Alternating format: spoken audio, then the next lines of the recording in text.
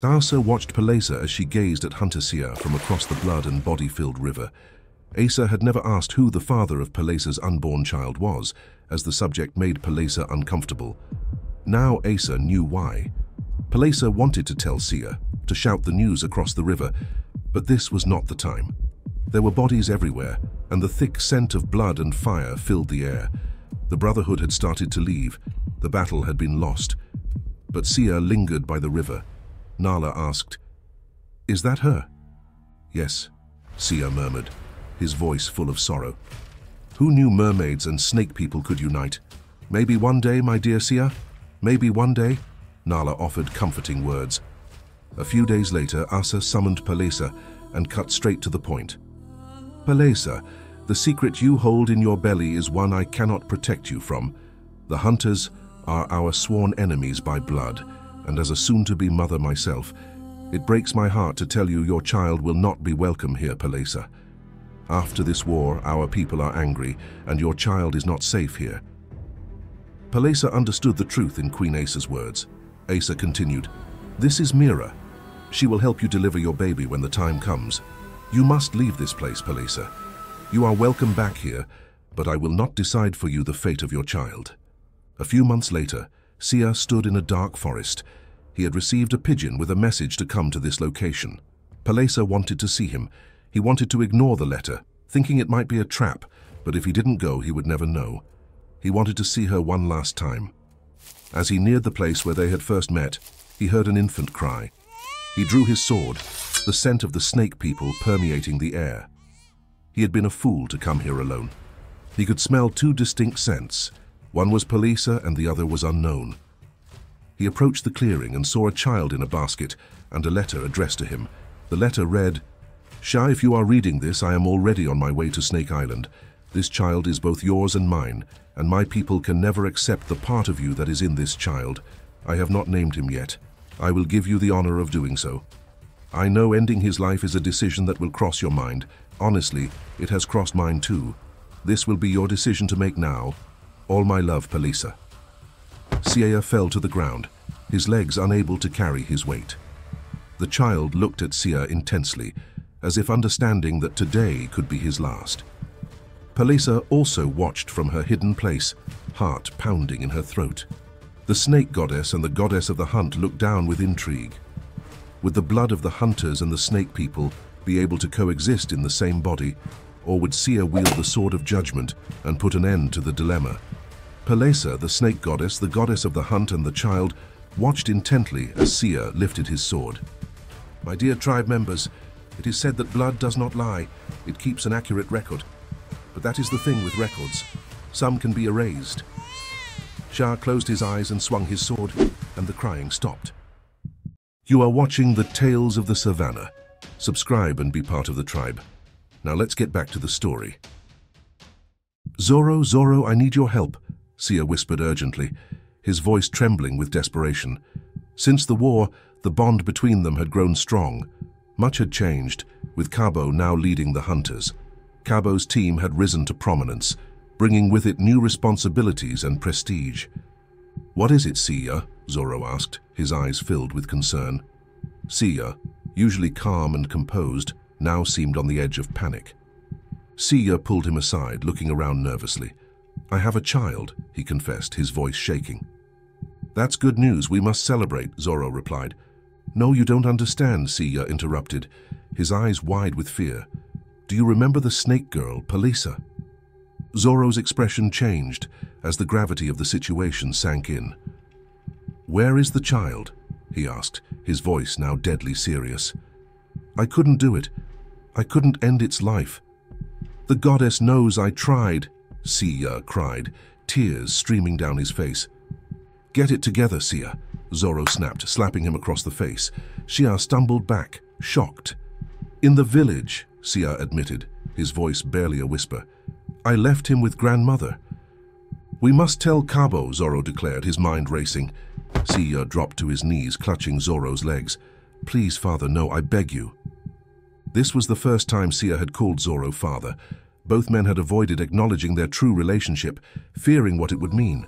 Zoro remembered Sia's mother, a lost love from the past. Seeing Sia kneeling and begging, Zorro felt his heart break. Is this what it felt like to be a parent? He had never stayed in one place, always moving from one woman to the next, searching for something. But in Sia, he found it. A reason to care, a reason to fight. In battle, they had fought side by side. For the first time, Zorro had gone into combat with the fear of loss. That day, he had fought not just as a warrior, but as a father. Zorro knelt down, lifting Sia to his feet. "We will find a way, my son," he said, his voice firm but filled with emotion. "We will find a way." Back to present day. Nala walked closely behind her father. "Please, father, I'm begging you." "Nala." He stopped and looked straight at her. "We don't just get a new team member because we want one. The matter has to be put through the Council of Elders first, and you know this."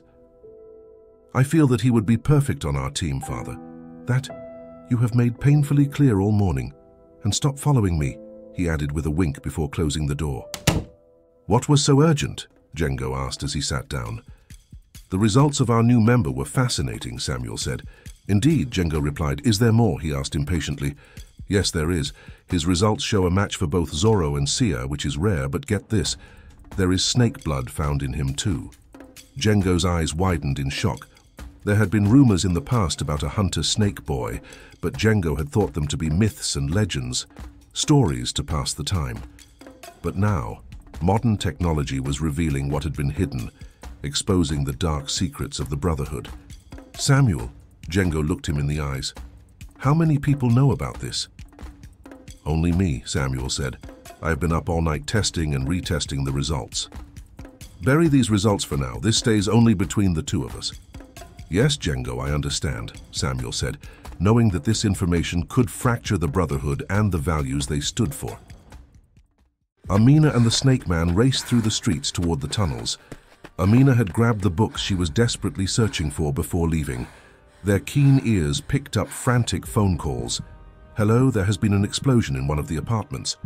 "Hello, we heard screeching sounds and screams coming from..." "Hello, please send someone immediately."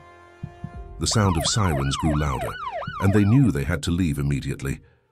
"What on earth happened?" Tina gasped as Asa burst into the sanctuary with an urgency she had never seen before. "Call everyone here, I need to address my people," Asa commanded. The snake people gathered quickly around their leader. Asa lifted her hand, and the room fell silent.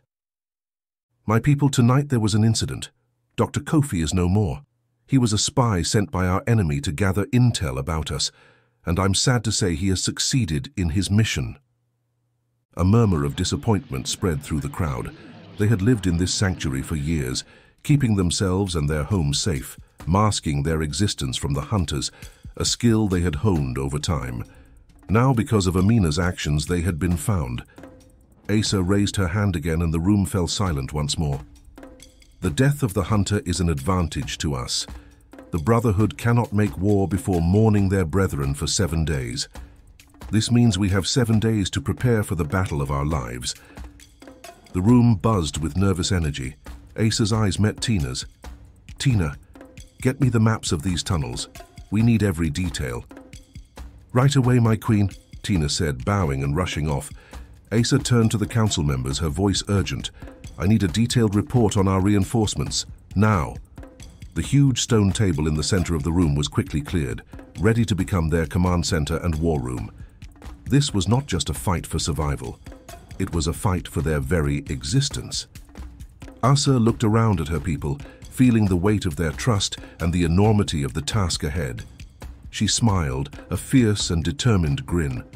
This was just like old times, but now the stakes were higher than ever. Jengo stood in front of the council members, strategizing about the upcoming war. The meeting was in full swing, tension thick in the air, when a voice shouted, "Elder Jengo, turn on the news!" A head popped into the war room. Jengo quickly clicked the TV on. As the screen lit up, he felt blood rushing to his face.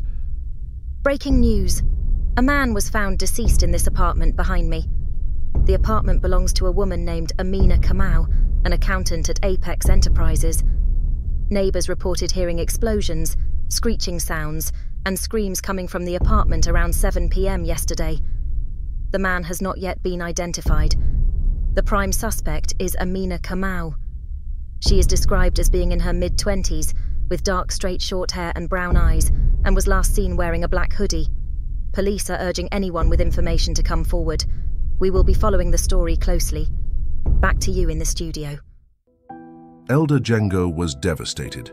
He had personally asked Kofi to check out the validity of the Snake Girl sighting since he was already in the area. Jengo had known Kofi since he was a young boy. They had been called in for a sighting of a snake person in the Congo mountains. A boy had become violently ill after seeing a huge snake while playing in the forest with his friends. They had welcomed Kofi into the Brotherhood. From that day, Kofi had not left Jengo's side. Jengo had nicknamed him Shadow because of this. And now he was gone.